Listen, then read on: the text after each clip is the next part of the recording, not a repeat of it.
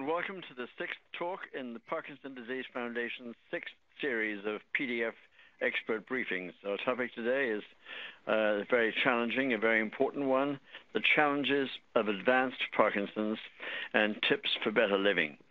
I want to just express our thanks to PDF for 6 collaborating regional groups that we have working with us on this series.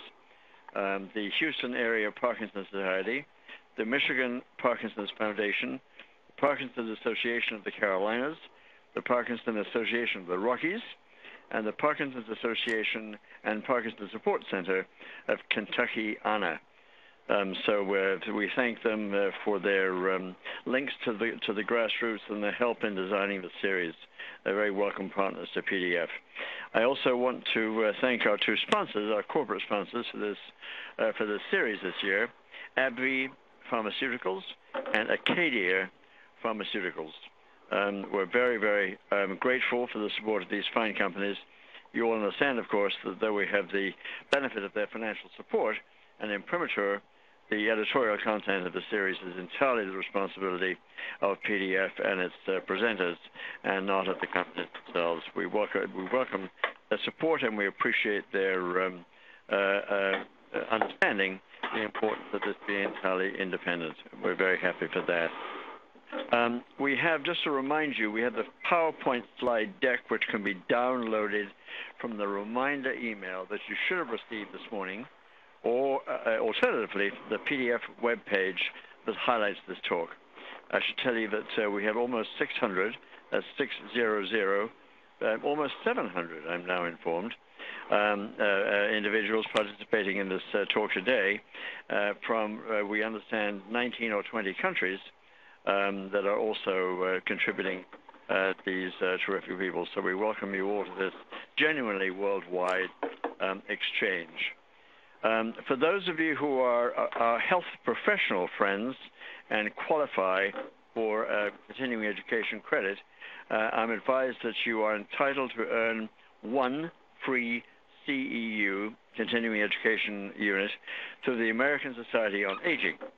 So if you are on this call, if you're a health professional, if you've indicated that you'd like a CEU, you will receive an email by the end of the day today with steps on how you can collect it. You've just 30 days until July 22nd to collect your CEU at that time. So it's now my very great pleasure to introduce our guest speaker, Dr. Peter Fletcher.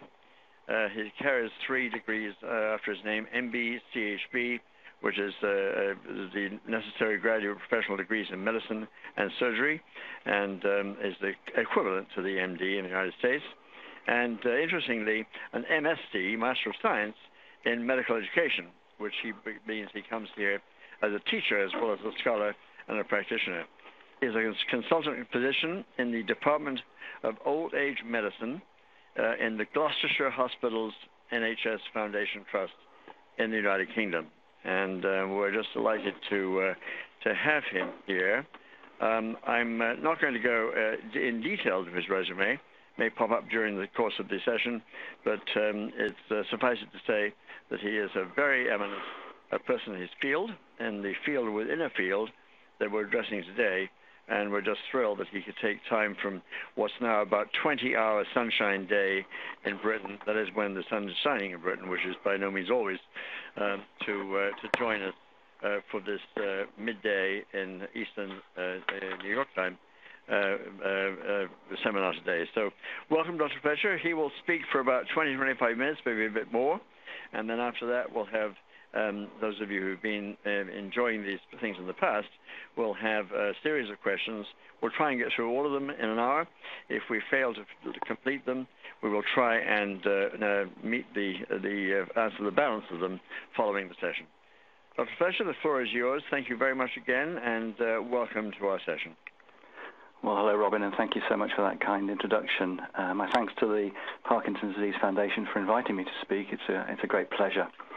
And thank you to everyone who's joining us on the call. I have looked at the past participants, and I understand that the majority are usually people with Parkinson's and those close to them, their carers, their family, and those who are on the same journey.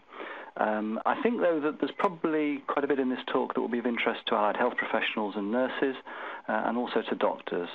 As Robin has said, I'm a specialist in old age medicine, but my subspecialty within it is Parkinson's disease and movement disorders. So I tend to see patients, people with Parkinson's, who have more advanced disease and therefore have the multiple problems associated with it. And the first thing I think it's important to point out is that, isn't it wonderful that we are talking about advanced Parkinson's disease, the idea that somebody can actually get to the stage where they have advanced Parkinson's disease is truly revolutionary in terms of what was the case many years ago. I called it a triumph of survival, and it reflects perhaps the increased longevity, particularly in the Western world. If we go back to the time of James Parkinson, he described the shaking palsy in 1817, and at that time life expectancy in London was probably around 42, and in the rest of the United Kingdom and North America it was probably considerably less than 40. So he was describing a condition that becomes commoner with advancing age, the time when not that many people were of advanced age. And that's maybe why it took until 1817 to describe it. It was many decades later that Charcot christened the disease the shaking palsy. Certainly, if you look at the incidence and prevalence of Parkinson's disease with increasing age, there will be more new cases in the 7th decade than one will see in the 4th decade. But because of increasing survival, those that contract Parkinson's disease in the 4th and 5th decades are increasingly likely to live on longer. So if I look at my population, which tends to be over the age of 70, I will see many more people with Parkinson's disease in 2015 than I saw when I first became a specialist 25 years ago. The world has changed.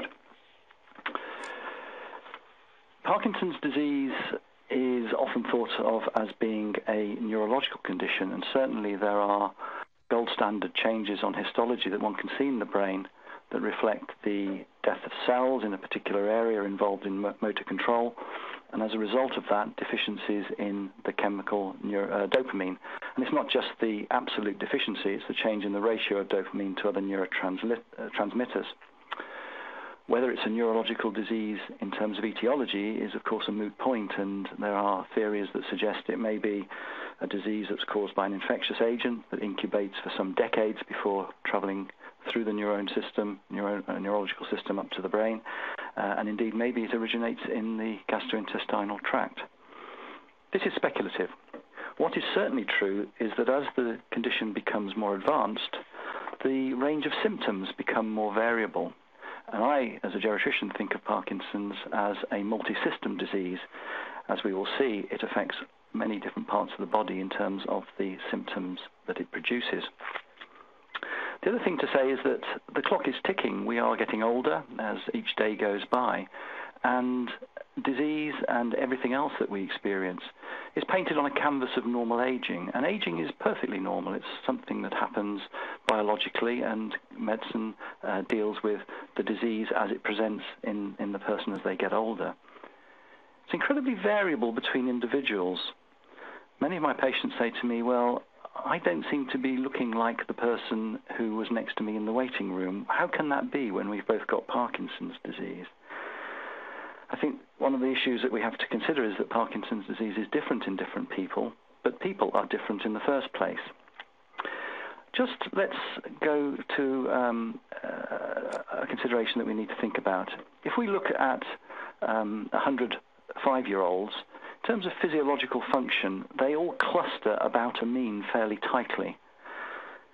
If we look at people who are much older, perhaps 75 or so, then the range of physiological parameters is much broader. So the difference between someone who is 80 but looks 60 and someone who is 60 but looks 80 is quite wide. And this is work that's come out of something called the Baltimore study, which began in the 1950s and is ongoing. But what it does is give us permission to understand that aging causes heterogeneity. There's a huge breadth of what is normal for one's age. So we start from the premise that Parkinson's disease is unique to the individual, but the individual starts by being unique in the first place. And that's something that we have to consider when we look at people with a disease that is ticking away year on year. And we need to remember that Parkinson's disease does not progress over days and weeks. It progresses over years and decades. If into that mix we now add comorbidities, so there are other causes of slowness and stiffness. People, as they get older, develop arthritis, for example. They may develop shakiness due to treatment for obstructive pulmonary disease or heart failure, or even develop essential tremor. Then there is an added set of pictures that are painted on that canvas. And I rather like an expression that I use in many talks, which is it's not the age, bearing in mind the age doesn't necessarily predict how someone looks, but it's the mileage. It's this concept of a motor car that's been driven for hundreds of thousands or tens of thousands of miles and is looking a little bit less good than when it first came out of the showroom. It's a wonderful quote. It doesn't come from an eminent professor of gerontology. It actually comes from Indiana Jones in the Raiders of the Lost Ark, and I've shamelessly pocketed it for use in talks. If we consider all the things that can happen to us as we get older, some things can be cured, infections. Some things can be ameliorated. They can be helped by supportive treatments, again, respiratory disease, cardiovascular disease, and some things we can find ways of living with, and we'll come back to those. Two things that I want to just touch on very quickly are things that are commoner as we get older, and something that perhaps crosses over in some ways with Parkinson's disease. On the whole, hearing issues are not a feature of Parkinson's, although many people with Parkinson's will accuse their spouses, their families of becoming deaf because, of course, the voice does become quieter in Parkinson's. People with Parkinson's can sometimes appear deaf because they often lose body language. They lose that upper body kinesia that illustrates or demonstrates or underpins what they're actually saying with their quietened voices. So the fluid movements of body language are sometimes lost. So hearing can be a bit of an issue. I think if there's any issues around hearing, and hearing does become more impaired as we get older, we usually lose high frequency, then an exam from a specialist would be indicated.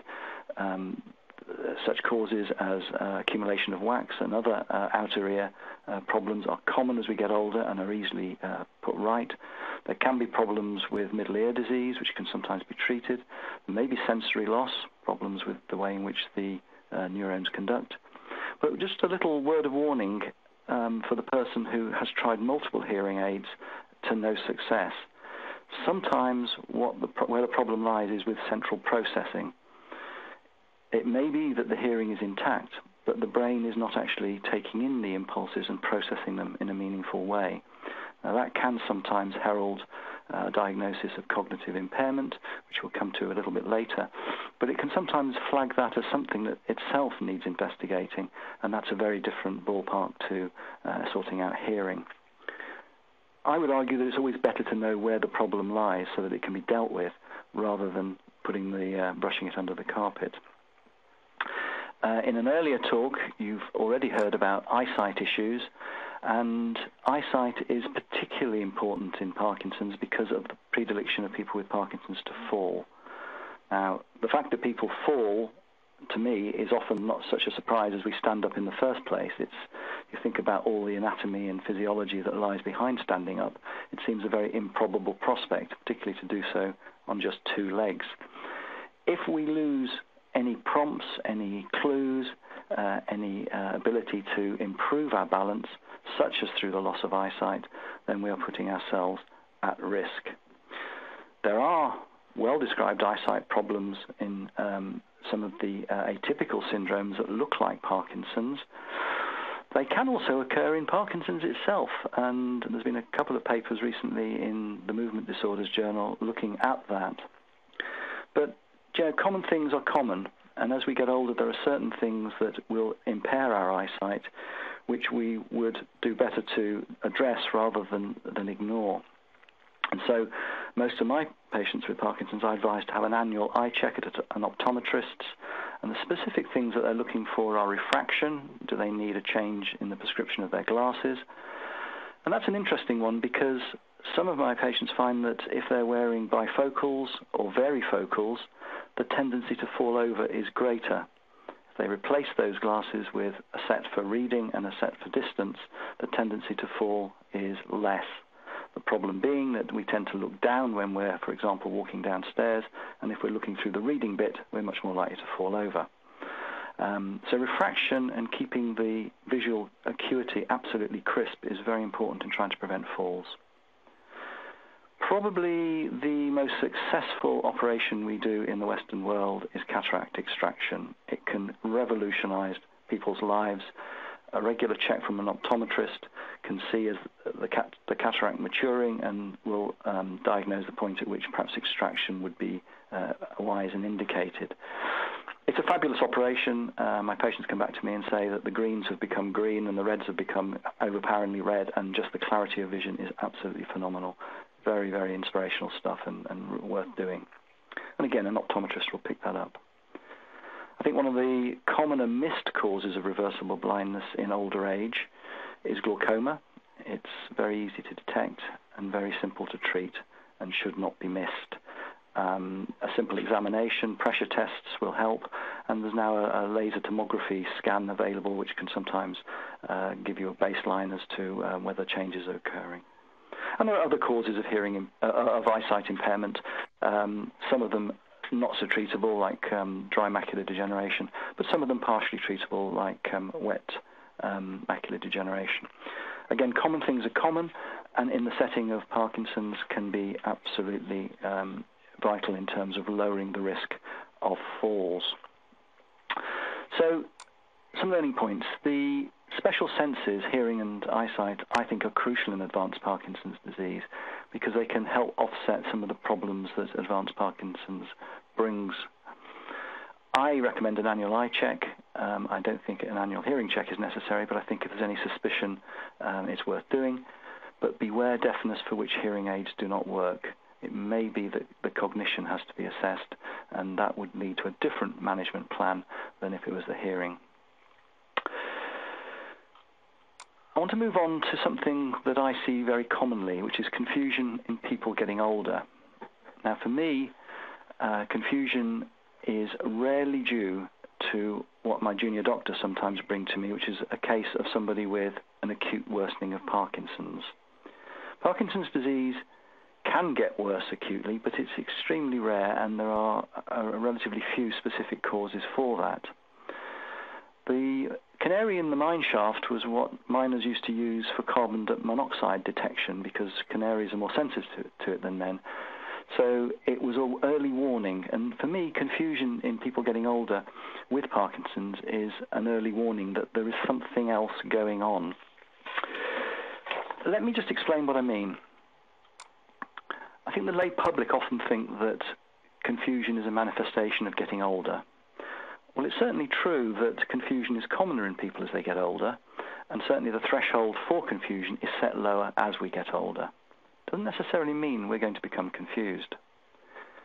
It's also true that disease is commoner as we get older, and once again, if we have any form of disease, it's likely to set the threshold lower for the onset of confusion. If we add into the mix prescribed drugs or indeed even recreational drugs such as alcohol, again, we lower the threshold for confusion, and we can inadvertently set up a situation where confusion becomes more likely. Now, you can see where I'm going with this. If you stack those three things up together, you come perilously close to a threshold beyond which confusion is not likely to occur or is commoner, but will occur. And if we put something very simple on top of that, like a urinary tract infection, for example, then the patient suddenly, apparently, becomes confused. The urinary tract infection is the thing that has caused the confusion, but the age and the disease and the drugs have been the underlying features that have made it more likely. So let's just have a quick look at those issues in terms of learning points. It's good to age well, and aging can be manipulated by keeping the calorie count down, also important in advanced Parkinson's because people who are lighter rather than heavier are less likely to fall over, less likely to damage themselves, and more able to get up off the floor if they do fall. Exercise is critically important, both in terms of keeping the weight down, but also in terms of keeping the strength and the fluidity of movement up. So we can modify the way in which we age, and we can more likely become that 80-year-old who looks 60 than the 60-year-old who looks 80. Chronic disease is really important to manage.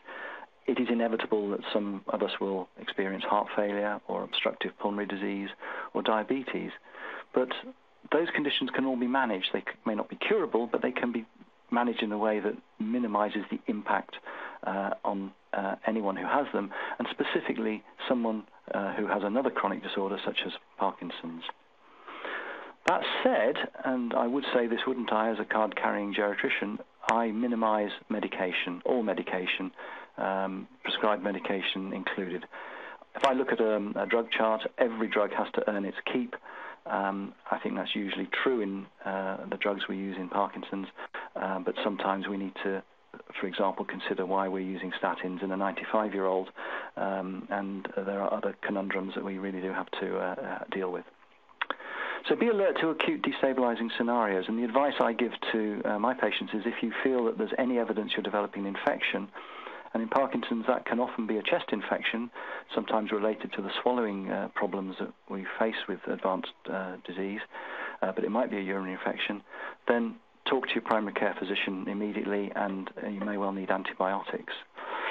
The person with Parkinson's who is becoming slowed up and breathless, but the disease doesn't appear to have worsened, and remember, again, it worsens over years and decades, not over hours and days, then maybe there's a secondary diagnosis. Maybe there's a pulmonary embolus or some other cause of oxygen not entering the bloodstream as effectively as it should.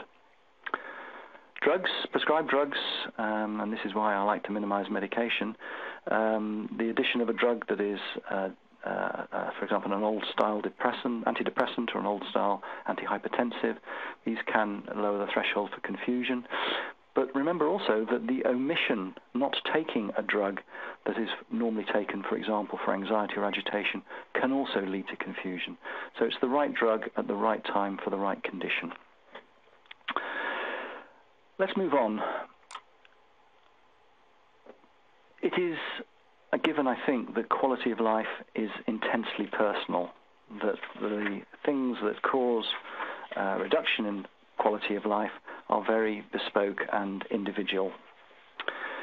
They are multiple, usually in Parkinson's, and they can be motor problems or they can be non-motor problems. But again, they are, if you will, the province of the person who has the condition, and as such they define how they're going to consider their quality of life. What we can be sure of is that, assuming the person with Parkinson's lives on for some years, and they usually do these days, which is fantastic, the disease will progress. And if we think about normal loss of brain cells, then that does occur with normal aging. If we think about the cells that are lost in Parkinson's disease, they decline rather more rapidly, and that will occur with differing arcs of deterioration over differing lengths of time in different people. And if we think of that slide representing function, so let's think of the get up and go test, how quickly you can get up and walk, and in normal aging it's the black line, but in Parkinson's it's the red line, then our drugs are all about trying to close the gap between the two lines. Early on in Parkinson's disease, the gap is quite small, but in more advanced disease, the gap is much bigger, and therefore we see the use of more and more drugs, 3, 4 different classes of drug to try and bring about as normal a function as possible. Now, that said, there is inevitably an accumulation of problems as time goes by, and it begs the question, what symptoms increase with time? One of the good things that have come out of the last few years of research is an increasing number of studies that have looked at the various problems that occur 20 years on.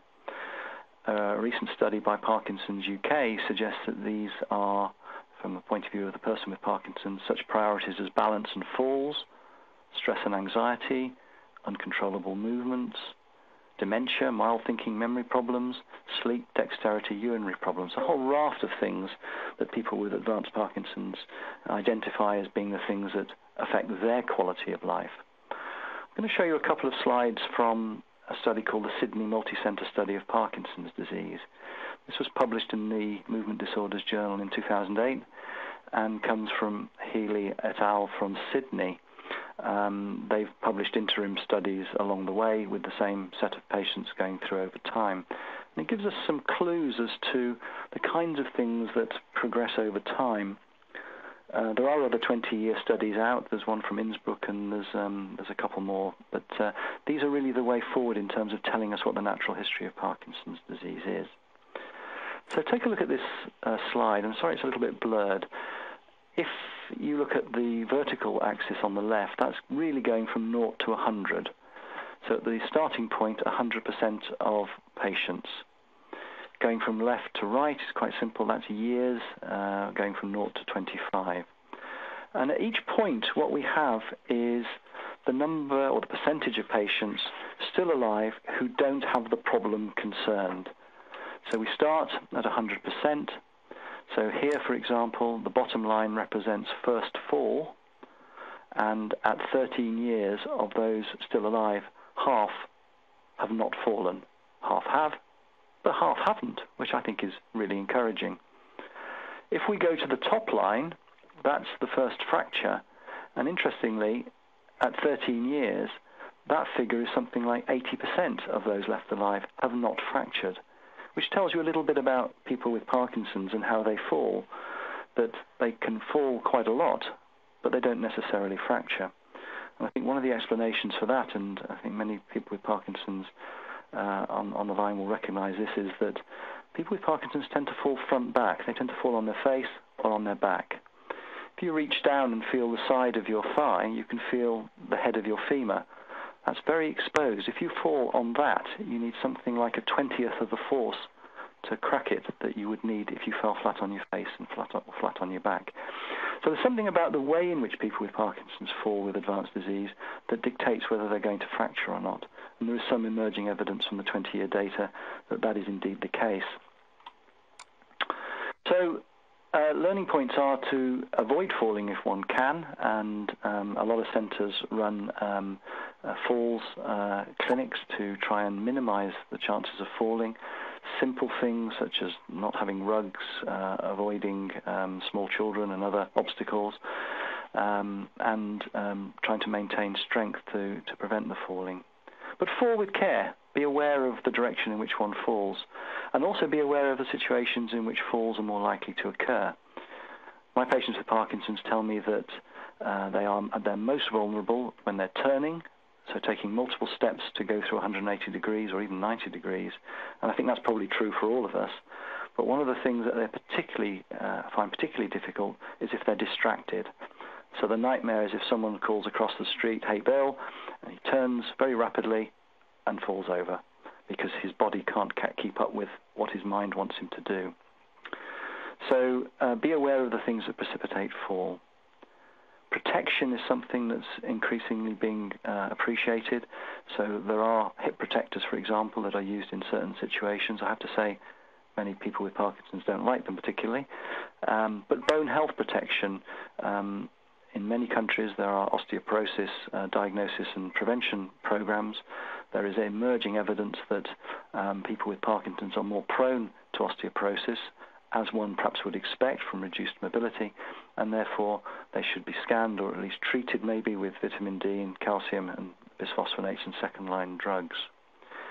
On the previous slide, there is evidence that the number of people without low blood pressure falls over the 20 years, so maintaining a good blood pressure is important, and having blood pressure checked is important when you see your specialist. My patients think I'm a little bit bonkers because when they come to see me, I check their blood pressure and I tell them I'm checking it to make sure it's not too low, whereas when they go to their primary care physician, he or she checks it to make sure it's not too high. And of course, we know that Parkinson's will drop your blood pressure, as will its medication. So if you're on antihypertensives, particularly when you get into the advanced disease phases, it's important to know what your blood pressure is doing. Poor swallowing, again, follows a similar trail, and we've touched on it briefly already with respect to an increased chance of chest infections. The slightly alarming slide from the Sydney 20-year study is the one that deals with dementia and hallucinations.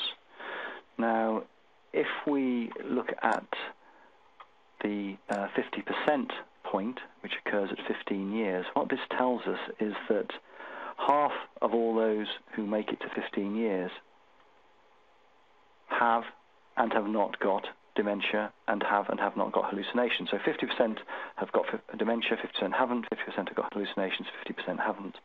And I think the fact that half remain free of dementia or hallucinations at 15 years is a very positive message.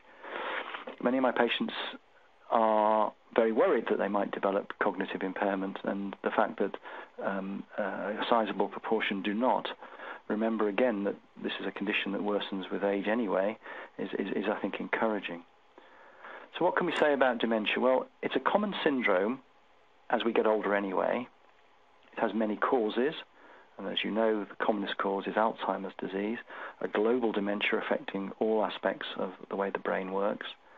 And from the world of Alzheimer's comes the concept of mild cognitive impairment. That's problems with the way in which the brain is thinking, reasoning, judging, but without necessarily full-blown dementia.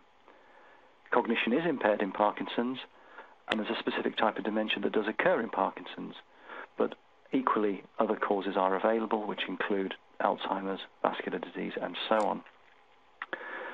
Hallucinations, we should just be clear what we mean by that. Illusions, I would argue, are something we all get. If I walk through the woods near my home and I see what I think is a deer, and I get closer and it's actually a bush, that's an illusion. If I think I've seen a deer and there's no bush there, then that's probably a visual hallucination. And delusions are a much more complex belief system around what might be going on, and involves many brain-generated stimuli. Hallucinations are usually in the advanced stage, and they're virtually always visual. The Parkinson sets the scene, but the drugs unmask them. So I'm often asked, is it the disease or is it the drugs? Well, it's the two put together. Medication is available that will control hallucinations, but if it's necessary, I go very slow with low doses. But I often find that in advanced disease, reducing some of the medication is often a better approach, sometimes even ending up on just levodopa and dropping some of the more potent but prone to side effects types of medication. As ever, there's a balancing act between immediate quality of life and symptom relief, and side effects and complications. And I would add that that's not always just the person with Parkinson's. Sometimes the caregiver has a view as well, which needs to be taken into consideration. So finally, to understand the benefits of living life to the full today, while making careful plans for what will happen in the longer term. And I don't think the two are mutually exclusive. I think dealing with the former can help inform the latter. The way in which I think people with Parkinson's can improve their ability to manage and also set up things for the longer term is firstly to consider who have they seen. So primary care physician, men in particular, not always very good at going to the doctor, but going to the physician, primary care physician, is a good way of getting onto a specialist. That specialist may be a geriatrician, a psychiatrist, or a neurologist, depending on the symptoms with which the person with Parkinson's presents. In my practice, once the diagnosis is made, the key worker is in fact the Parkinson's nurse specialist, an absolutely invaluable central point to managing my patients. But thereafter, the occupational therapist, who can get the person with Parkinson's into good practice, which will be good for now, but also good for the future. People like health visitors, physiotherapists, again, physio, getting people into good practice for the short and for the long run. Clearly, there are others involved. Primary care have their own nurses. I think the pharmacist, and others, the psychologist. These are all important people in terms of keeping the person with Parkinson's absolutely in tip-top condition. Speech and language therapy, we think of speech and language therapists as dealing with the speech problems of Parkinson's, but they can also be invaluable in dealing with the swallowing problems of Parkinson's. And I have a very low threshold for referral on to my colleagues in that specialty.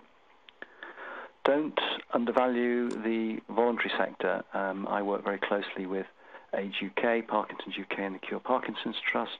And a very good example of that in North America is, of course, the Parkinson's Disease Foundation. These are all invaluable organizations in helping to support the person with Parkinson's and also help their critical significant others, the family, the friends, the carers. These are the people that underpin the person with Parkinson's disease. And I think, again, getting people into good practices early on maximizes quality of life in the short term, but also means that everything is there for the longer run too. With advancing age, we have to accept that in some cases people with advanced disease will end up in a care facility, but that need not be such a negative outcome. I took this picture at a care institution I visit fairly often. It's a particularly good one. I love visiting it. People there are very animated. The care staff are fantastic.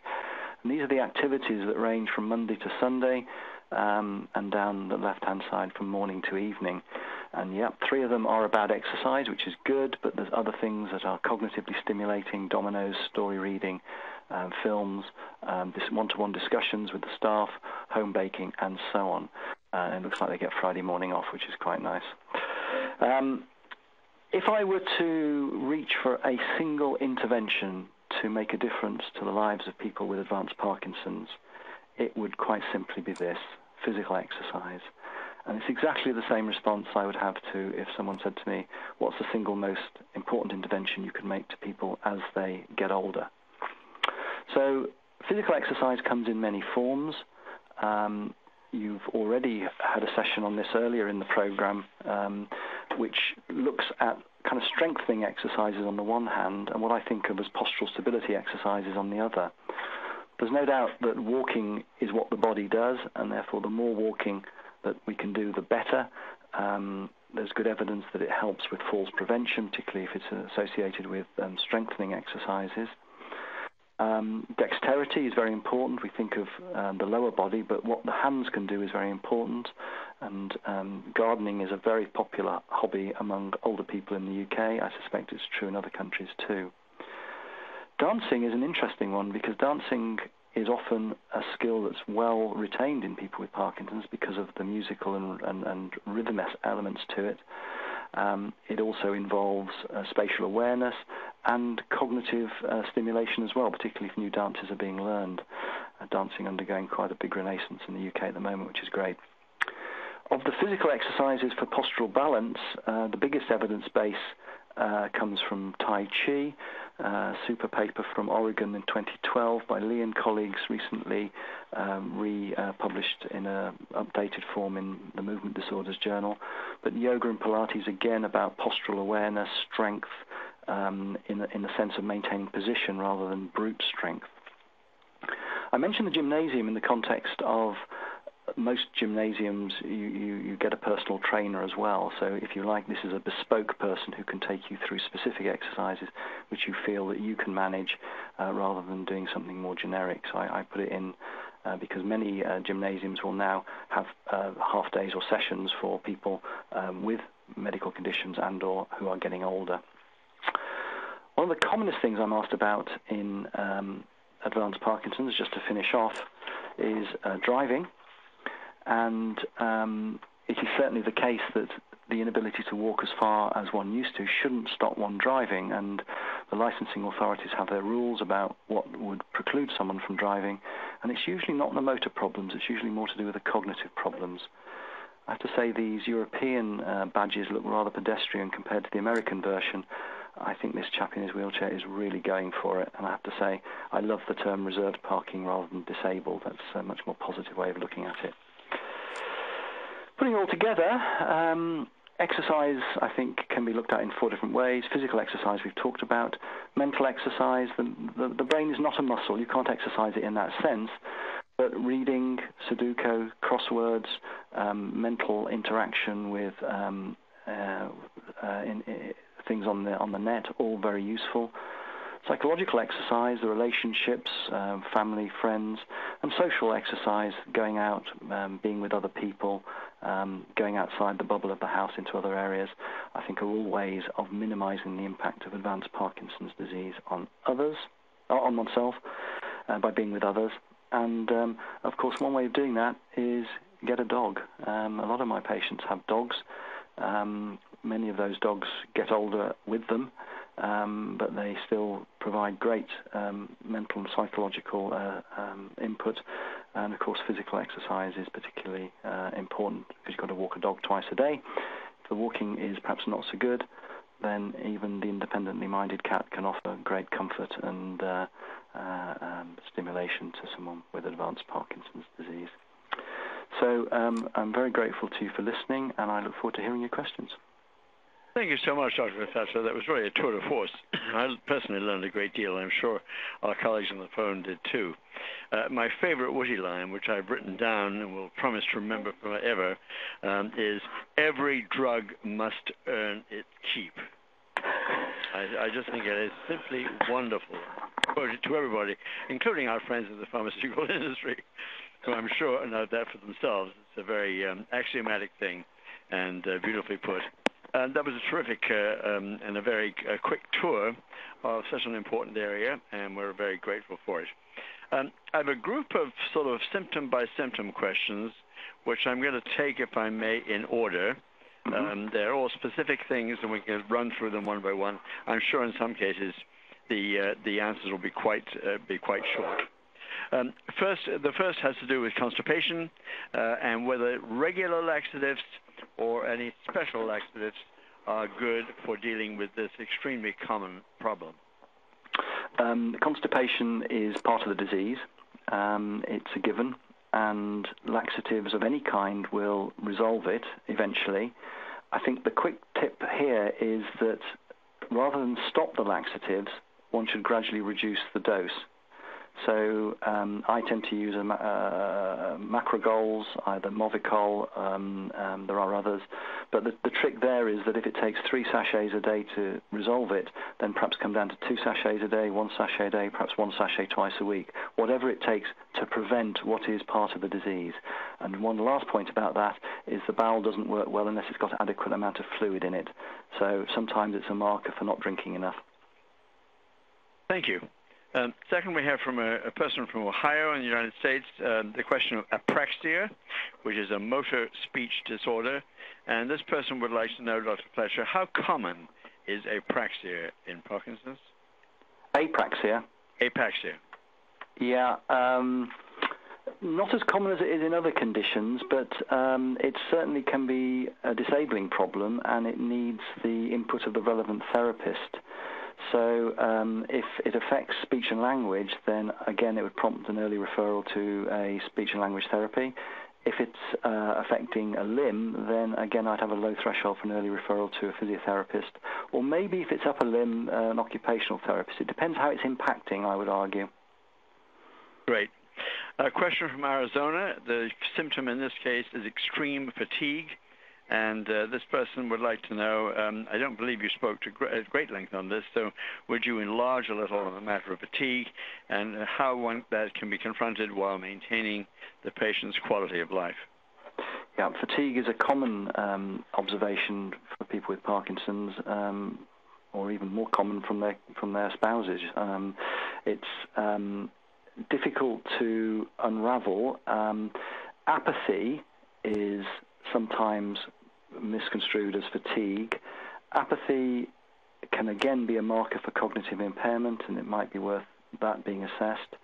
Sometimes it can be a marker for early depression, and certainly depression should be missed because that's very treatable, not necessarily with medication. There are other ways of dealing with it. My worry if someone presents with fatigue that was not previously there, or it has suddenly worsened, is there another diagnosis? And For example, restless legs is very well-known association with Parkinson's disease, yet sometimes it's not the Parkinson's disease, the patient's actually anemic. So I think a thorough examination of looking for other things is indicated. At the end of the day, sometimes it just comes down to being part of the condition. Again, graded exercises, if the person's not capable of doing, full-on physio or gym-type exercises, then starting with gentle ones and gradually building up. I'd look at nutrition, particularly if the person's carrying too much weight, they'll be going to be more fatigued more easily. So I'm afraid, Robin, so it's a range of things depending on what's actually underpinning it, but it is associated with PD. Very helpful, very rich answer. Thank you. The problem from reported in Florida has to do with violent movements, and the person from Florida would like to know, Dr. Fletcher, is this likely a reaction to the medications in Parkinson's, or is it a part of Parkinson's progression?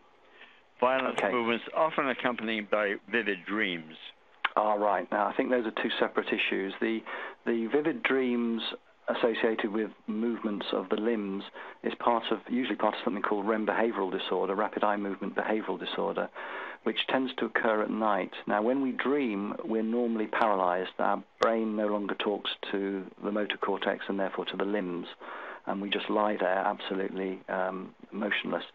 For some reason in Parkinson's, that does not occur, so we act out our vivid dreams, and this can be quite traumatic, particularly for the bed partner. They can be thumped by the person with Parkinson's, not through any malice, but just because they're in the way. So nighttime, rapid movements, yes, I think that's very much part of the disease. More difficult are the dyskinesias, so the writhing movements that occur in advanced Parkinson's disease in people who have a clear diagnosis of Parkinson's, in whom some years have gone by and for which they've been taking levodopa. If they've been taking a lot of levodopa, it's more likely. If they've been taking less levodopa, it's less likely. If they had a diagnosis made in their 40s and 50s, it's more likely than if they have a diagnosis made in their 60s and 70s. But the easy, quick way of reducing them is, I'm afraid, to reduce the levodopa, and therein lies the problem, that function will suffer as a result unless some of the loss of that medication can be made good by other classes of drug. In very difficult cases of dyskinesia, there's a drug called amantadine, which can sometimes be used, although I have to say in advanced disease in patients who are getting older, I think the side effects do often outweigh the benefits. So again, a rather complicated answer to a very good question. Well, it's a very complicated question, so it deserves a complicated answer. You did very well. Thank you. Here's a case of a stage 5 Parkinson's, a person with stage 5 Parkinson's who experiences the very serious problem while eating of esophageal spasms. And the question here, this is a rather arcane question, but obviously very important to this person, I'm sure to others too. Is esophageal dystonia sometimes involved in this? Whether or not it is there any easy or not easy way of preventing or treating this, what can be obviously a devastating problem while eating? So esophageal dystonia may respond to levodopa. If this is stage 5 disease, then that is quite advanced disease in which swallowing will be an issue usually. I rather flicked past the swallowing slide from the Sydney study, but a large majority of people at 20 years who survive with Parkinson's, not many are actually free of swallowing problems. The problem of esophageal dystonia is probably usually less common than problems with the swallowing reflex itself, and the question then is how to maintain nutrition. The use of feeding tubes is perfectly possible, but not always desirable, and that's a decision for the person with Parkinson's and the wider family to address. And in a sense, that's what I was getting at when I was talking about planning ahead. Physicians, nurses, therapists can do wonderful, wonderful things, but they mustn't do things that the patient doesn't want them to do. Of course. One more problem before I get to more general questions that have been asked. This question is about falls. It comes from the state of New Jersey, United States.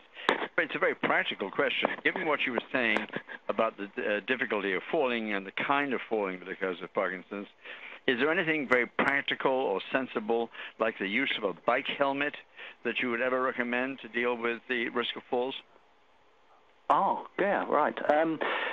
Bike helmets could be useful. Certainly, children who fall a lot for various neuromuscular disorders often wear helmets. People with Parkinson's don't often bang their head, funnily enough. Certainly, hip protectors are not widely used, but are well recognized as means of protection.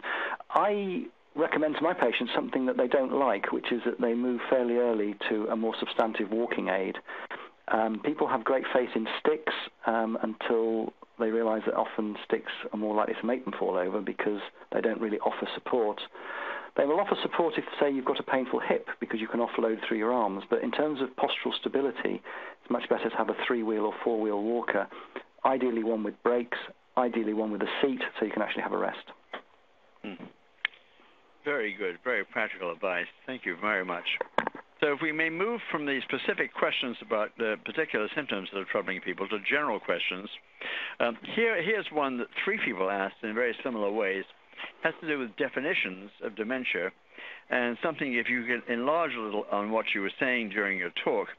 How does Parkinson's disease dementia differ medically, symptomatically, and so forth, from, on the one hand, Lewy body disease, and on the other hand, other dementias? Can you distinguish a bit more the differences between Parkinson's disease dementia and Lewy body disease and other dementias? Okay, so we'll start with the word dementia, which describes a clinical picture. So the progressive loss of cognition, so cognition being about memory, thinking, judgment, perception, all those things that characterize us as sentient beings, translating into difficulty in doing things. So not being able to recognize things, not being able to interpret speech, not being able to do up buttons and things, not because of the Parkinson's, but because the memory banks can't remember how to do it. So dementia is a clinical syndrome. What underpins it is a series of other real diseases which you can define histologically at post-mortem, and which in life sometimes give us clues because they affect different parts of the brain differently. So the commonest is Alzheimer's disease. Alzheimer's histology, the picture under the microscope, looks entirely different to the Parkinson's picture, both in terms of the cellular changes and the distribution. Alzheimer's is a global dementia. It affects virtually all bits of the brain, but particularly memory. Memory disappears very early, and that's often the presenting problem. Vascular dementia is probably the second commonest, and this is where people have what we might think of as tiny strokes affecting different parts of the brain. So as you can imagine, because different vessels are affected differently, it's a very patchy dementia. So it may affect memory, it may affect the frontal lobes, it may affect other bits of the brain, but it's patchy. It's different bits affected to different extents. The dementia associated with Lewy bodies, and that falls into the Parkinson's disease dementia and the cortical Lewy body disease, tends to affect the frontal lobes primarily, and then the rest of the brain secondarily. So people with the dementia associated with this condition, and it is on a spectrum, which I'll explain in a moment, tend to have problems with what's called executive function. So getting up, walking across the room, making a cup of coffee, walking back is an example of executive chaining. Lots of little events put together to come back to the chair and realize that you've completed the task. Those sorts of planning and execution functions are very difficult if frontal lobe disease is present. It can also cause problems with emotional ability, a lowered threshold for things like impulse control disorder. These are all frontal functions which are particularly characteristic of the type of dementia associated with Parkinson's and Parkinson's-like conditions. In terms of the nomenclature, in terms of the labeling, somebody who's got advanced Parkinson's disease and then develops dementia has probably had the disease for at least 10 years, and that would be termed Parkinson's disease dementia. Someone who presents with dementia and then develops Parkinson's disease would probably be called cortical Lewy body disease. Now, those extremes are relatively simple for the physician. The problem is the grey areas in between. But if you look at the appearances under a microscope, they are the same. Wonderful. That's a terrific answer. Thank you very much for that. Here's a question, a very general one, but obviously affects everybody who was in the older years of Parkinson's. Asking you to remind us, Dr. Fletcher, of how the progression of Parkinson's differs at different decades of diagnosis. And the ones here, the person from Michigan and the second person from North Carolina, both asking a very similar question. They've chosen 60 years diagnosis, diagnosis at 70 years, and diagnosis at 80 years. Could you give a very quick tour of how Parkinson's, the progression of Parkinson's will differ for those three people? That's a great question. One of the commonest questions I'm asked in clinic is my disease progressing about average or a bit quicker or a bit slower? It's very heterogeneous. So rather like the graphs I showed of aging as we get older, there is a huge spread. And certainly on one or two consultations, it's very difficult for me to predict what speed things are going at. And some people will progress quicker and some people will progress slower. What certainly seems to be the case, though, is that depending on the age of onset will depend the picture that one sees. So younger people diagnosed in their 40s and 50s, will live on for a decade, 2 decades, 3 decades, and are much more likely to develop dyskinesias because they have lived on for that long period of time. People with older onset disease may present with tremor, but they may present without a tremor. About 30% of people with Parkinson's don't have a tremor. And they may progress more rapidly because what seems to be the case is that the problems of advanced Parkinson's disease seem to become much, much commoner as we get into our middle and late 70s, regardless of the age of onset. There's been a couple of studies looking at the way symptoms have developed regardless of age of onset, and it seems to be that those advanced features, no matter how many years have gone before, usually show up in the mid to late 70s. Quite unusual to see a new case of Parkinson's in the 80s, but it's perfectly possible, and again, that heterogeneity applies. But to have lived to the age of 80, most people presenting with Parkinson's in their 80s are actually biologically quite fit. A different cohort, I think. Fascinating. Your point about age being, in many cases, more important than age of onset is striking. It's totally new to me. I want to think about that, and I'm sure chat with people here at PDF. Very, very helpful. Two questions from people who seem to be unnaturally sophisticated in what Parkinson's is doing. We have quite a lot of those on this call, Dr. Fletcher. They're doing their graduate courses in something, and they catch up with us or you later. This first one is from California, somebody who's been studying what we call marijuana in this country, cannabis in the UK, same thing. And this, of course, been very much in the news with Colorado, state of Colorado now going public with the availability for medical and other reasons for cannabis/marijuana. And so this person is asking, what do we know about the connection between this chemical and Parkinson's, and especially with respect to reducing pain in the body? Do you have a view of that? I know of no good hard evidence. This has been looked at, as you probably know, in multiple sclerosis, and although, again, there's no definitive proof, it is said to be effective for both pain and for spasm, for rigidity. Yes, I've had patients who have tried cannabis, marijuana, and they think it helps dystonia. My worry is that it lowers the threshold for confusion. And although it is it's mood changing, it's said to be mood enhancing, but I think certainly for older patients it can be a lowered threshold for confusion in a brain where that is already the case. Of course, it's so difficult to do the research because in most jurisdictions it's illegal, and therefore certainly the MS studies that were done in the UK had to be done under a very special license. But I don't think we'll ever see the definitive research on this. Lots of anecdotes, so. Very interesting. Thank you. And the other question in the category of somebody who really knows a great deal about what's going on It's again from California, and it has to do with a drug for the U.S., but an old drug for the U.K., Duopa. It's been in the market in the U.K. and the European Union for years and years, I think, many years actually, and now it's being introduced in the U.S. as Duopa.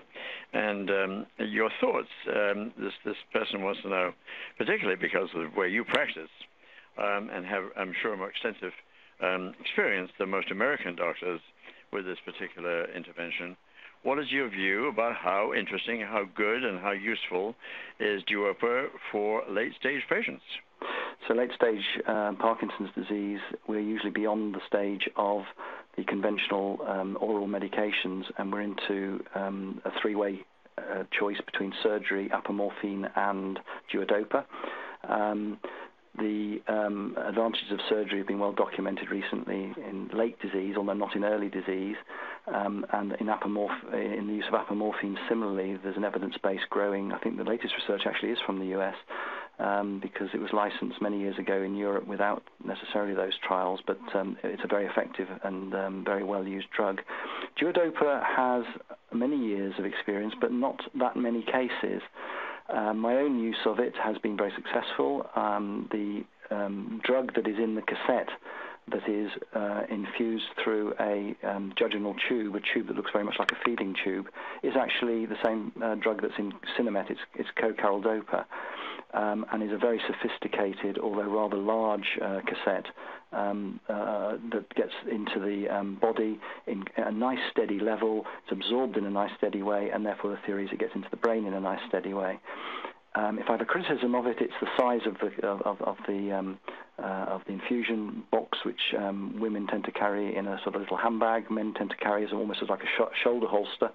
And I think the tube system that administers it could probably do with a little bit of development. In my practice, it's been sometimes problematic, needs changing a few times, but others I know have had trouble-free experiences of it.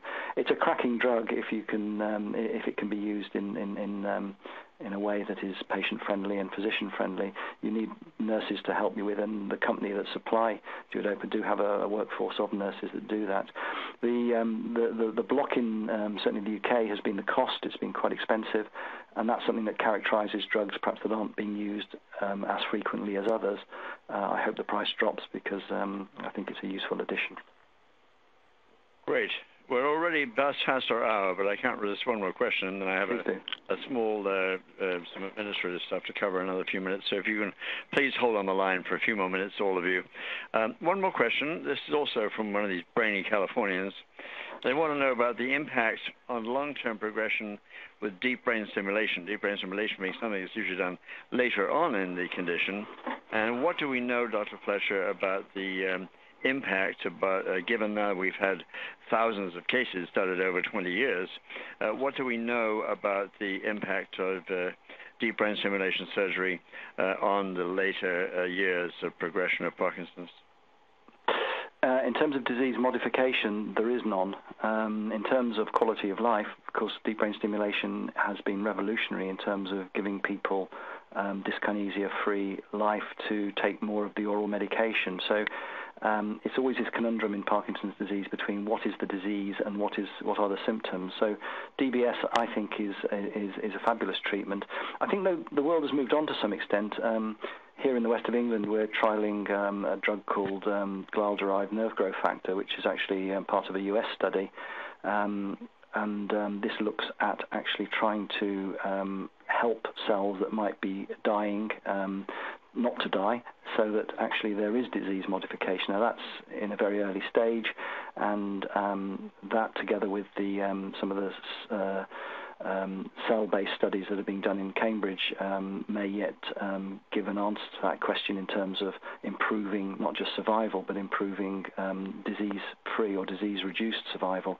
Very, very early days. And it's a great question because DBS has been around for a long time, and pallidotomy before that, the lesioning studies. But to date, the recommendation is that DBS should not be done early.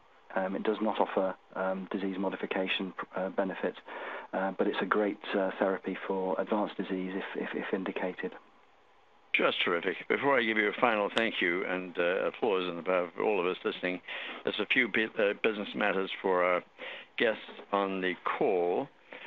First of all, I want to repeat the continuing education unit comment at the beginning. At least one person called in, wasn't quite sure what we said there. For those of you who've told us you want CEUs, you will be receiving an email from Valerie in our office here later on today or this evening, whatever your time is. So please watch for that. Should have the instructions in it. If for some reason you don't understand them or they're not clear, do give us a call on the 800 number, 1-800-457-6676. And speaking of the 800 number, what was the other thing I was doing? No, I'll come back to those things. I'm sorry. Forgive me, I'll come back to that in a second. There's an online survey on your screen, which, excuse me, a bit of background noise there. Is that at your end, Dr. Fletcher? No, I'm all quiet. We seem to have a third party who's breaking into the place, except they've stopped. Thank you for stopping. now it's easier. So for the online survey, it should be on the screen now. If you'd kindly answer that, we take your feedback very seriously, and I mean folks here actually do count responses, organize them in some way, feed them back into our planning process so that we really do actually use these responses in each and every webinar to make sure that we're giving you the most relevant things next time around. So please do spend that few minutes necessary to do that. I want to thank again our two corporate sponsors, AbbVie Incorporated and Acadia Pharmaceuticals. Both AbbVie and Acadia, good friends of this movement and very good supporters and friends of this series of expert briefings that you're enjoying today. So once again, thank you to AbbVie and Acadia. There will be an archive of today's event, which will be available starting next week, exactly 1 week after this presentation, Tuesday, June 30th. It'll be available at www.pdf.org. It's www.pdf.org. We'll send you an email with a link when it's available so that you can listen to talk again, or, of course, let your friends and family listen to it, too. If you did not get your question answered, I can see a small pile of yellow slips that were not answered. Please call our 800 number, 1-800-457-6676, and Linda or Jill, one of our very expert and loving counselors, will answer with their usual care and authority, and we'll be happy to do that. So if you don't mind us imposing the extra burden on you of calling in, at least we'll make sure we get your questions straight, which is the main reason I'm giving this, rather than just laziness at our end. So please do call in and give Linda and Jill your question, and they will do their best, usually a very good best, to answer it. We do have one more announcement here. The next expert briefing, the beginning of our new series for 15-16, it'll be on Tuesday, as always, September 15. It'll be from 1 to 2 p.m. Eastern United States time, as always, and it will be on the topic of nutrition and Parkinson's disease. We're going to be taken care of in this occasion by Dr. Heather Zwicky, who is of the National College of Natural Medicine in Portland, Oregon, which is also, incidentally, I believe just incidentally, the site for the next World Parkinson Congress taking place in September 2016, which is also run by Eli Pollard, who's running this series of webinars. She seems to do everything around here, and that will be on September 15th. And Dr. Zwicky would love to have you in the audience for that on one of everybody's most important topics, nutrition. So that's for this. Thank you for letting us outstay our welcome, and particularly thank you to Dr. Fletcher for such rich, thoughtful, complex answers, but very simply delivered on so many different topics. As you know, we give him no notice as to what these questions are going to be. The entire thing is live, and so it was just answering ad lib and doing it extremely well and very, very clearly. Thank you, Dr. Fletcher, for doing us proud on one of the most important and forbidding topics within Parkinson's, beautifully handled. And we all, if you could hear them all cheer and clap. They can't do that because the technology doesn't allow that. But there would be a large chorus of applause from end to end of the continent and several other continents too. Thank you pleasure, again. Robin. Have a wonderful summer, all of you. Thank you, Dr. Fletcher. And join us again September 15th. Thank you, Dr. Fletcher.